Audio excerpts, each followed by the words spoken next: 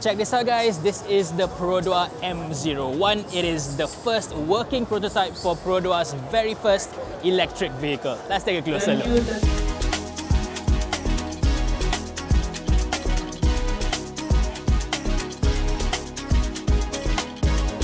If this looks like a Myvi to you, that's because it is. This is a Myvi, a regular car that has been successfully converted into an electric vehicle. Perodua itself calls it the Myvi conversion.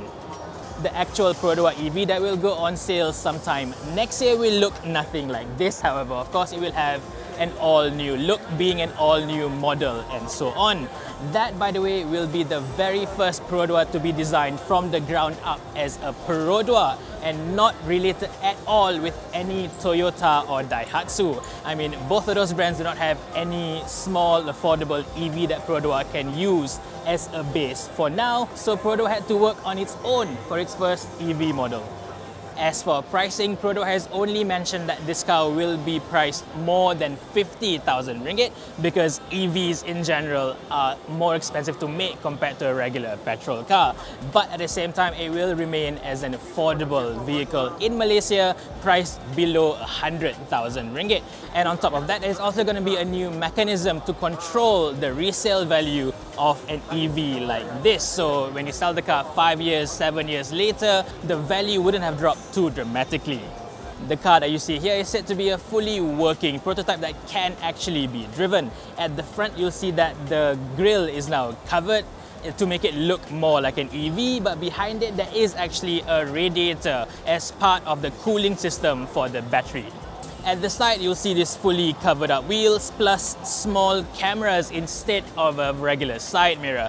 This is likely done for aero reasons, and inside you'll see two small screens that act as side view mirrors. I think that's pretty clever. Whether that will make production or not, I doubt it on a Perodua. This working prototype was co-developed with 3 local universities in Malaysia as well as an R&D company from Australia called EV North.